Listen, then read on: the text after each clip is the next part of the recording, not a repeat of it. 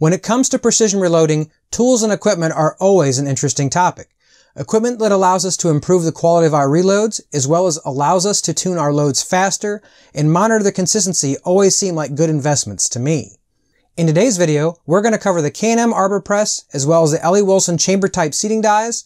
We're also going to use these tools to better understand exactly how neck tension affects the seating force of a projectile. Initially, I intended to cover these products separately, but I think to cover the advantages that this equipment provides us, it just makes sense to go over them together. Today we're going to cover some of the advantages and disadvantages that this equipment provides us and how they might complement your reloading process and see the actual information that we can get from these tools. Now to start off with, I'm not saying that anyone has to buy these. If plinking ammo is your jam, I don't think you're going to see any measurable improvement by using these. If precision in your reloading is your main consideration, I think that these tools are going to provide us some advantages over some of our standard die and press combinations that we may want to consider. When it comes to our die, let's look at all the individual pieces and show exactly how they come together to make a very high quality seating die.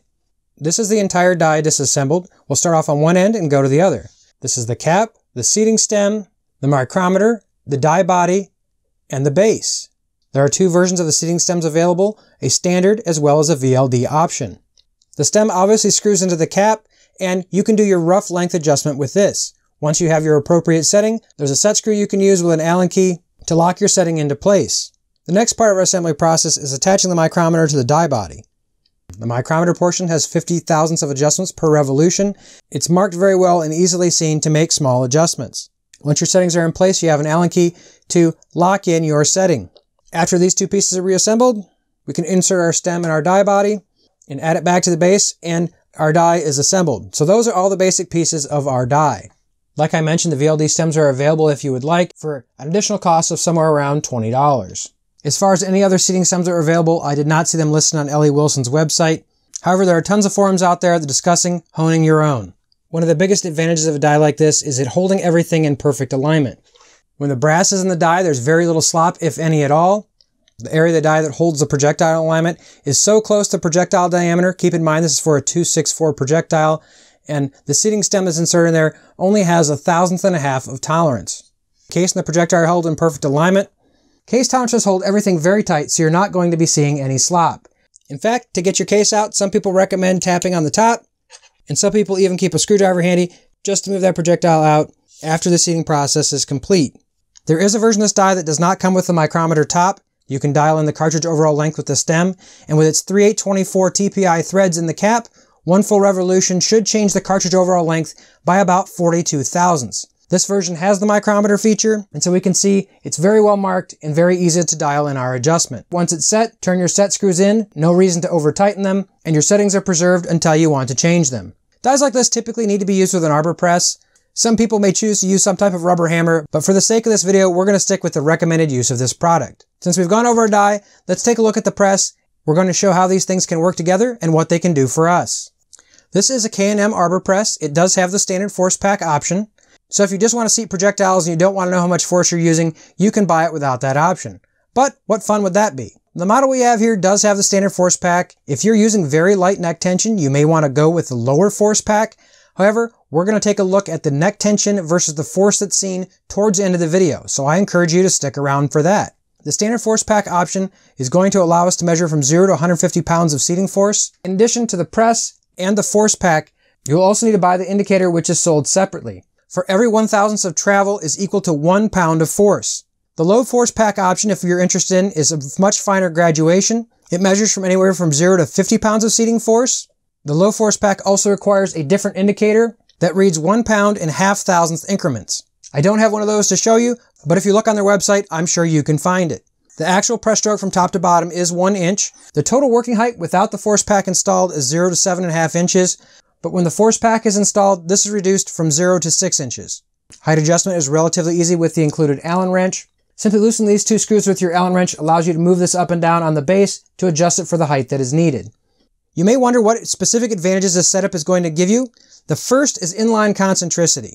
I can't imagine a setup that's going to do a better job of keeping everything in perfect alignment during the seating process. I have seen several disciplines of shooting sports start to use these styles of seating dies, so depending on your application, it may be a need. For others, it may just be a nice to have for that extra peace of mind. The second advantage is having the visual feedback of the actual force used to seat the projectile. In reloading, consistency is accuracy. It's hard to have one without the other. A setup like this allows a reloader to see the variation in their process, as well as see when one particular round might be an outlier from the rest of the group. This allows a reloader to segregate that round before it shows up in the wrong spot on your group. The third is the ability to adjust the seating depth at the range.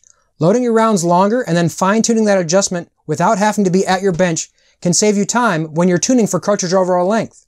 Another advantage, depending on the amount of time between actually doing your reloading as well as getting to fire your rounds, your neck tension can change as your rounds age. By adjusting your cartridge overall length before you're ready to shoot, it allows you to refresh the case necks and possibly improve the standard deviations of your loads when you really want them to perform. This seems to be a very common practice for competitors that do their final seat on their reloads sometimes the night before the competition, just to keep their reloaded rounds fresh. In last week's video, we looked into how neck tension actually affected the performance of our reloads in both group size as well as statistics. Overall, the average velocity seemed to not be greatly affected by neck tension, but the standard deviation and extreme spread certainly seemed to be. One thing that I was not able to do with those reloads was know exactly how consistent the seating force was from round to round.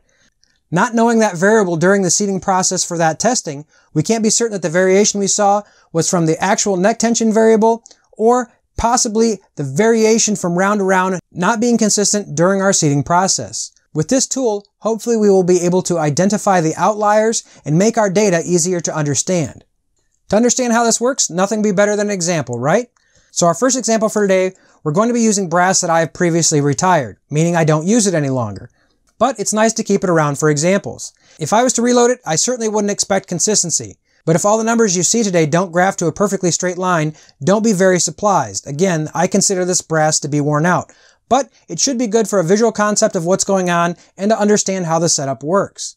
The brass we're using for today's test is horny brass, well past its prime, but we did put it through our standard process anyway. It was annealed, full-length size with no expanding device, trimmed, chamfered and deburred, and the internal neck dimension was set with our 21st century expander mandrels, starting at 261 thousandths and going to 264.5 thousandths in half-thousandth increments. The projectiles we're using are not my favorite either. They're 130 grain Nosler RDFs. For this particular test, to make sure we're getting a good seating distance, we're seating to the cartridge overall length of 2.750. This is only 25 thousandths less than what Nosler recommends for this cartridge overall length. This should give us a very good amount of the projectile in the case and allow us to see those seating force changes. To give you the best representation possible, we're going to run through these one at a time, starting with the .261 mandrel. I'm going to list the lowest force when the projectile starts to move, and the final seating force when the projectile was completely seated in the case. As we start off with our .261 mandrel, the seating force is going to start around 26 pounds, and our final force to actually seat our projectile is going to end up about 76 pounds.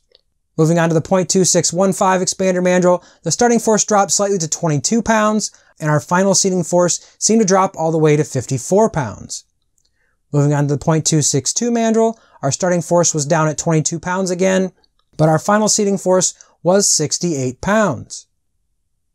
Moving on to .262.5, our starting force dropped to 12 pounds, and our final seating force dropped only slightly to 65 pounds.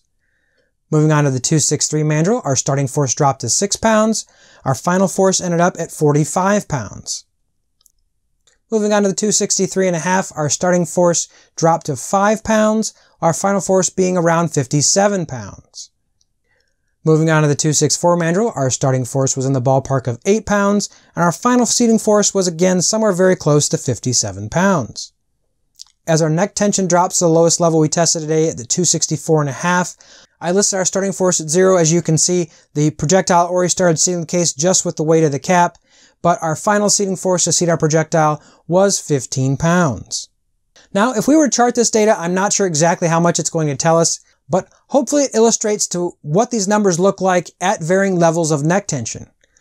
Going forward, I will try and correlate these numbers to the actual velocity variation that we see with our reload tests. If you're already using a seating style setup similar to this, I would love to hear your thoughts in the comment section below.